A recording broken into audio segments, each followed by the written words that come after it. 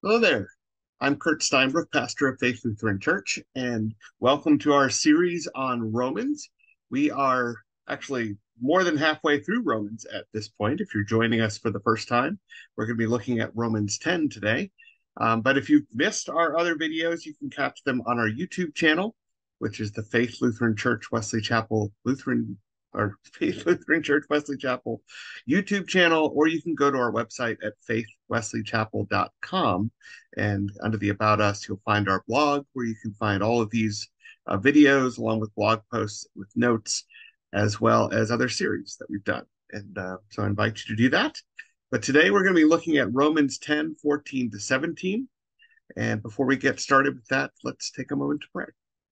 Heavenly Father, we thank you for the good news that you have given us through your word, the Bible, and pray that you would work in us that faith, that we would believe it and receive it, that we would trust you for our salvation. And we pray that you would open our hearts and our minds to your word today. By the power of your spirit, we would understand it, and that you would bless us through it, and that you would draw us closer to you each and every day. We pray this in Jesus' name. Amen. All right, so let's read our passage, and then we'll dig in. Let me share it with you. All right, so this is Romans chapter 10, verses 14 to 17. How will they call on him in whom they have not believed? And how are they to believe in him of whom they have never heard? And how are they to hear without someone preaching? And how are they to preach unless they are sent? As it is written, how beautiful are the feet of those who preach the good news. But they have not all obeyed the gospel. For Isaiah says, Lord, who has believed what he has heard from us? So faith comes from hearing, and hearing through the word of Christ. This is the word of the Lord. Thanks be to God. All right, so we have this passage here in Romans 10, which basically outlines the way God works to bring the gospel to people and to change people's lives, to save people.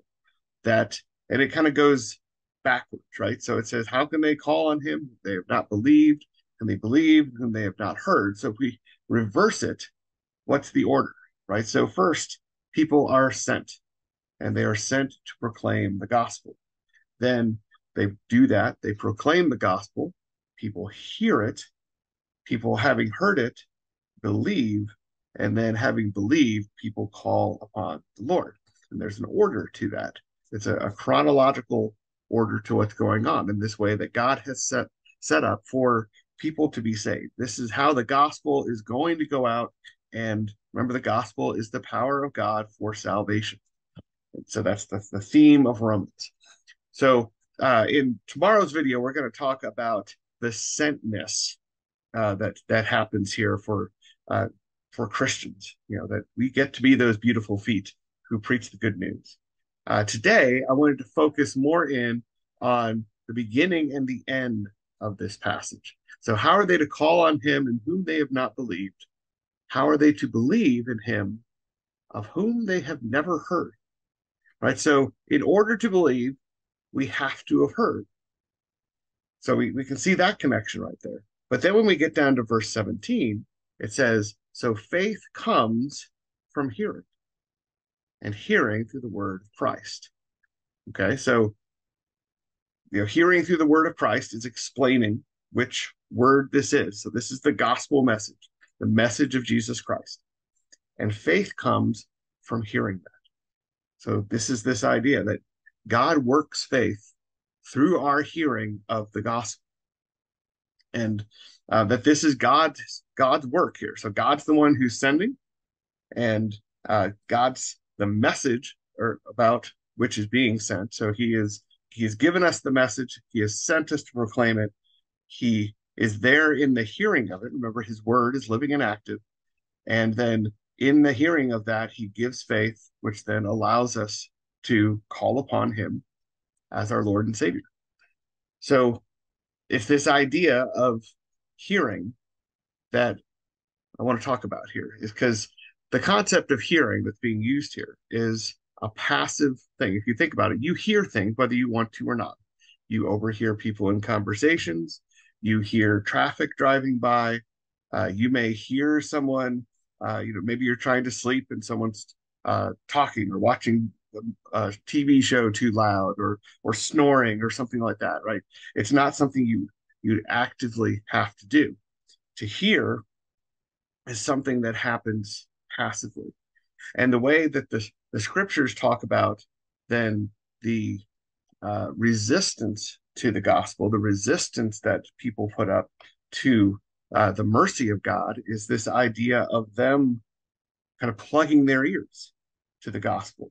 So, so it'd be like if you don't want to hear the movie going on in the room next door because you're trying to sleep, you put on some earplugs or you put your head under the pillow or whatever you might do to try to block that sound so you don't hear it anymore.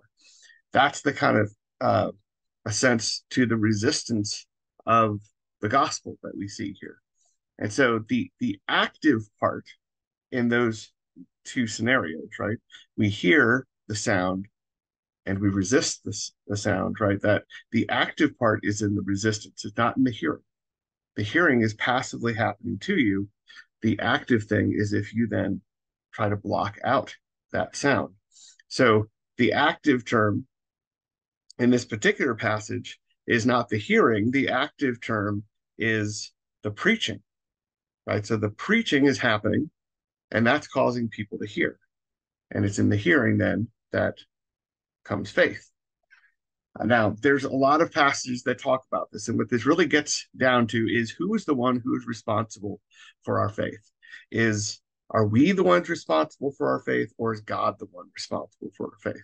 Are we actively having, I gotta believe, I gotta, kind of do this as this thing that I do. I create this in myself. I ascend to it in my mind. I look at all the evidence and decide this is what I want to believe. Or is this something where God is working on us in order to have that faith? And what we see in the scriptures is really that latter concept, that God is the one who is at work here. We are passively receiving this. And if we're doing anything active, it's that we're actively resisting the hearing of the word and receiving the mercy that God gives us.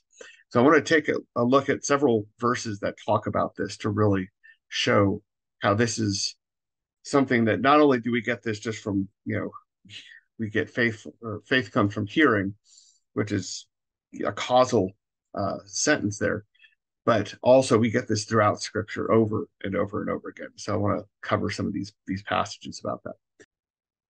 So real quick, before we get into the scriptures, I wanted to talk real briefly about why this is a difficult topic for us sometimes. And because in the church, this is something that we don't have a uniform agreement on. There are people who think that we choose God, and there are people who think that God chooses us.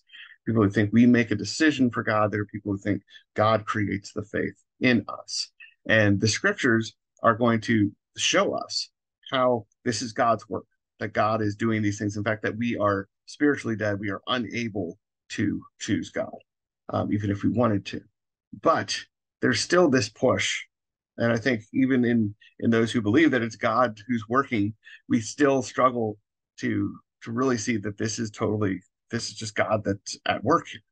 And I think there's two reasons that there's probably many reasons, but two that kind of hit the top for why we do this. And I think the first is just it's how we experience it. It's when we hear the gospel, we think about it, and we say, I believe that. And it feels like I just made a decision. It feels like I thought through it and I ascended to this, this place of being able to say, I believe in this. I got to that point. And sometimes we go back and forth for a while, and we really kind of wrestle with it. And so it feels like we're making a decision. That's the experience of it. But we don't really have a way to detect this is what God is doing in me.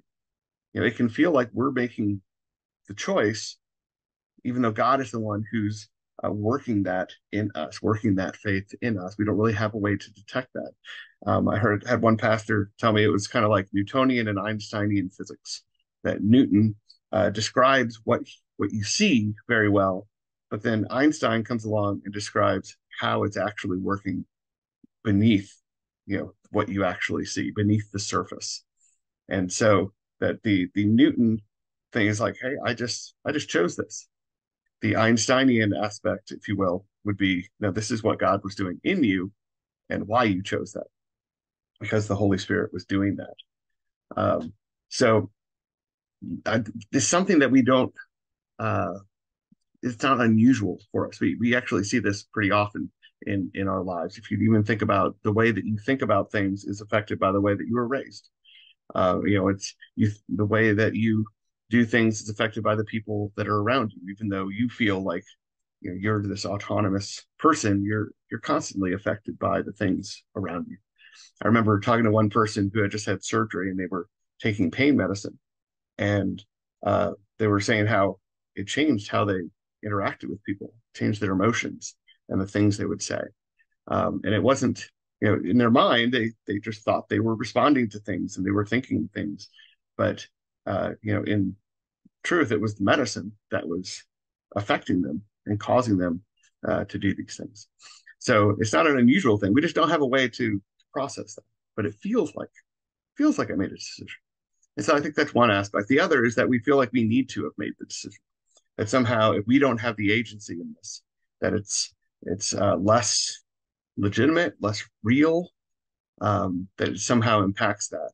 And so sometimes you hear the description of Jesus saving us being like a lifeguard, and the lifeguard, just is out there watching, and we're struggling in the water, and we just have to call out, and the lifeguard will come rescue us. Um, well, is it any less of an act of life saving if the lifeguard, rather than waiting for you, just goes out and saves you? Or maybe more in line with the biblical description, if we're drowned out there in the water and the lifeguard jumps out into the water and brings you back and then resuscitates you, right? It's every bit as much of a life-saving act. In fact, maybe more so.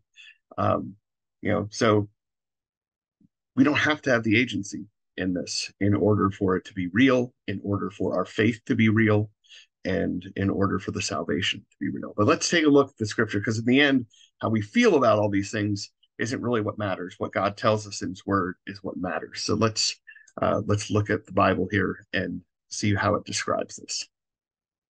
So in Romans, let me share this. There you go. Okay, so in Romans chapter 10, so the same chapter, just a few verses earlier, in verses 6 to 8, it says, "But the righteousness based on faith says, do not say in your heart, who will ascend to heaven, that is to bring Christ down, or who will descend into the abyss, that is to bring Christ up from the dead. But what does it say? The word is near you, in your mouth and in your heart. That is the word of faith that we proclaim." So here we have that same concept where we have the word and we have it clarified what it is. It's the word of faith that we proclaim. So that's that gospel message again.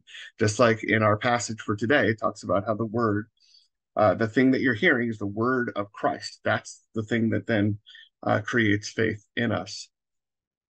But the idea here is that we aren't going to God. We aren't the ones who are seeking out God in order to get what we need. Rather, the word is near you. The word has come to you. If you remember in John 1, the word became flesh and dwelt among us. That God is the active agent who is coming to us rather than us going to God. And so that was already established in Romans 10. But then even before that, we see in Romans 3:11, no one understands. No one seeks God. And if we look at this whole section, it's, everyone's mouths are like open graves and all this other stuff, right? Nobody is seeking God.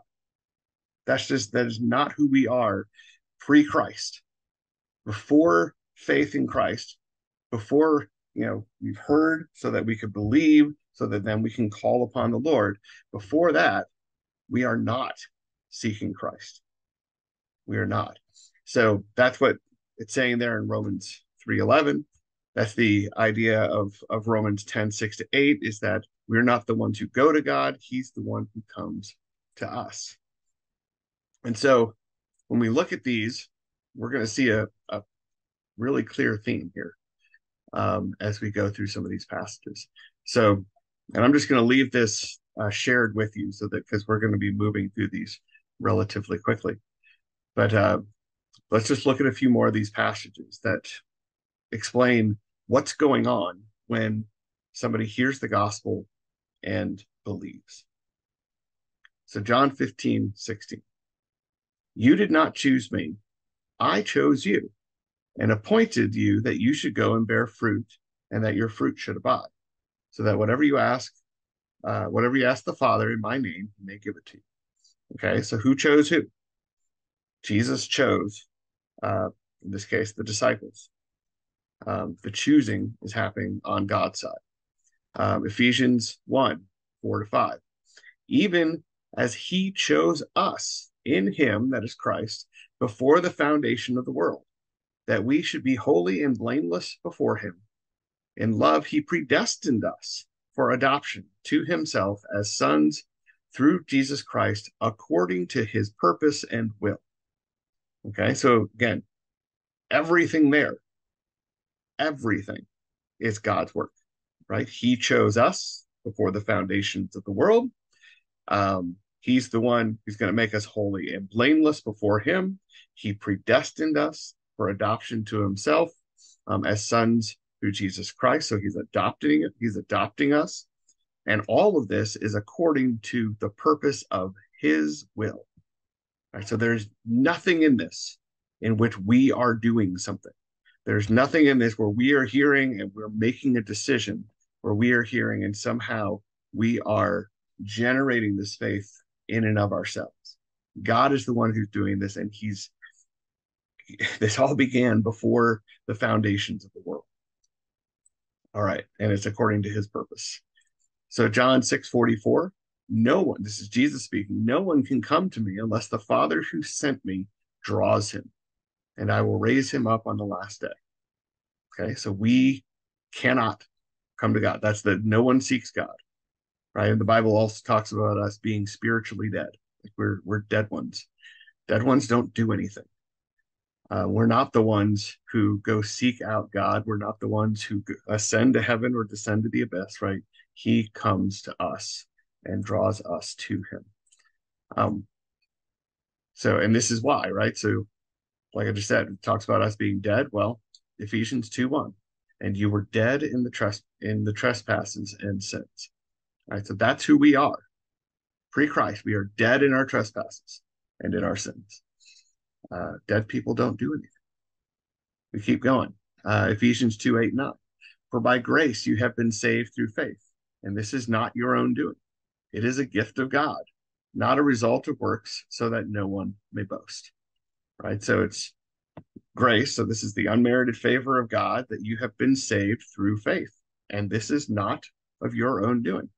Now, there are some who would say, well, the not of your own doing is speaking of the salvation, but not of the faith. But there's no distinction here because the salvation comes through the faith.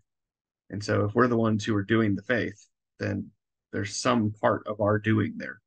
And this is saying this is not of our own doing. It's entirely a gift of God. Continuing on, Matthew 16:17. And Jesus answered. This is talking to Peter when Jesus had asked, who do people say that I am? And they said, oh, prophet and all these different things. And then he says, who do you say I am? And Peter speaks up and he says, you are the Christ, the Son of the living God.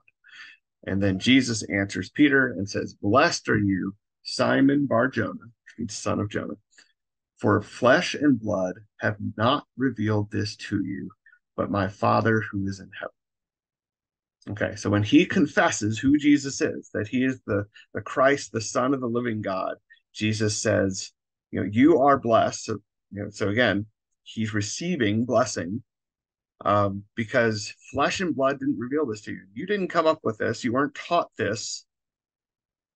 Rather, my Father in heaven revealed it to him.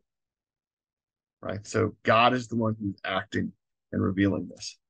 1 Corinthians. Why do we need God to act like this? Why do we need God to reveal us? 1 Corinthians 2:14 tells us the nature or the natural person does not accept the things of the Spirit of God, for they are folly to him, and he is not able to understand them because they are spiritually discerned. Okay, now when it says the natural person, that's the person that's in and of ourselves, the human flesh, corrupted by sin. We do not accept the things of the Spirit of God, and we're not able to understand them because they're spiritually discerned. Okay, so we're not only, so we're spiritually dead, we're enemies of the cross, we're not capable of either accepting or understanding the things of God, right? Not of ourselves, not in our natural flesh. Let's look at another one here. 2 Thessalonians 2:13. But we ought always to give thanks to God for you, brothers, beloved by the Lord, because God chose you as the first fruits to be saved through sanctification by the Spirit and belief in the truth. Okay, so God is the one who chose them, and he did it through sanctification by the Spirit and belief. That's how God chose them. That's how he caused this. Keep going. 2 Timothy 1:8-9. Therefore, do not be ashamed of the testimony about our Lord, nor of me, his prisoner, but share in suffering for the gospel by the power of God, who saves us and called us to a holy calling, not because of our works, but because of his own purpose and grace, which he gave us in Christ Jesus before the ages began. Okay, so again, God's the one who's saving us. He's the one who's calling us, not because of anything in us, not because of our works, but because of his purpose. So not because of our purpose, because of his purpose and his grace. And then he gave us all of this in Jesus Christ before the ages began. So before we were even thinking about it, he had already worked this. John 1:12-13. This is where it talks about the word became flesh, the flesh, and dwelt among us. So it's Christ's incarnation, Jesus' incarnation. And it says that his people rejected him. But then it says, but to all who did receive him, who believed in his name, he gave the right to become children of God, who were born not of flesh, not of blood, nor of the will of the flesh, nor of the will of man, but of God. Okay, so for all who receive him, now receive, that you could see that either as being passive or active. If I am somehow actively receiving something, but the the effect really is more passive. You receive something, something is given to you. It's put in, if you think about a receiver in football, the ball is being thrown to them, it's hitting them, they're wrapping their arms around it. But to receive something is typically a passive thing. So for those who receive him, who believed in his name, he gave the right to be children of God, who were born, and this clarifies now how this happens. It's not of blood, okay, which means it's not because you were born into it, which would have been something that especially the people of Israel would have said, we have the forefathers, we're all good because we've got Abraham as our father. But it's not about blood. So it's not of blood or the will of the flesh. Okay, so it's not about our unbelieving flesh is not able to do it. We don't desire it. Remember, no one seeks God. So it's not of blood, nor the will of the flesh, nor the will of man. Right? So there's nothing in us. There's nothing in our society around us. There's nothing, in the fallen world that is causing us to believe, to receive him, to become the children of God. It's happening of God. God is the one. We are born of God. So it's not any of these other things. It's always God work. He's always the activation. And last one here, First Corinthians 12:3. Therefore, I want you to understand that no one speaking in the Spirit of God ever says Jesus is accursed. And no one can say Jesus is Lord except in the Holy Spirit. Right? Again, the flesh doesn't understand the things of the Spirit. It won't accept the things of the Spirit. We are dead. We are enemies of the cross. We are not seeking God. It's God who is always shown as being the one who is acting. He is acting in sending. He is acting in the word. He is acting in creating faith in us. He calls us. He has chosen us. He has adopted us. And he does this through his word and his spirit working through the word. It's his work. It's not our work. It's not our choice. It's not our um, decision that we make. It's God who comes to us, who then by his spirit, uh, you know, causes us to be born and made and become the children of God, in which case now we can say that Jesus is Lord. Or going back to our original passage here, faith comes from hearing, hearing through the word of Christ. You can't believe unless you've heard. You can't call on God unless you believe. Because it's God working through his word, giving us faith, in which case now we can call upon God. So I think that's incredibly reassuring to know that, because I know I've certainly had enough conversations with people who said, did I really believe? Did I really choose God? Because then they look at their actions or whatever it is, or now they feel like they believe more than they did before. And maybe I need to do it again because I don't know if I really understood it. I mean, we never fully understand it. That's the thing, because we never fully understand the depth of our sin. Let me stop sharing here. We never really fully understand the depth of our sin. We never fully understand the cost that was involved with Jesus dying on the cross and what he suffered for us. So we never get to this point where now I understand it all and can make this decision. We couldn't understand it anyways because they're things of the Spirit. So God comes to us. He calls us. He calls us through his word, and then he creates faith in us to believe and be able to call on him.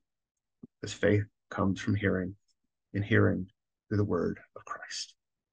Amen. All right, that's it for today. Go in peace and serve the Lord. God bless. Have an awesome day. See ya.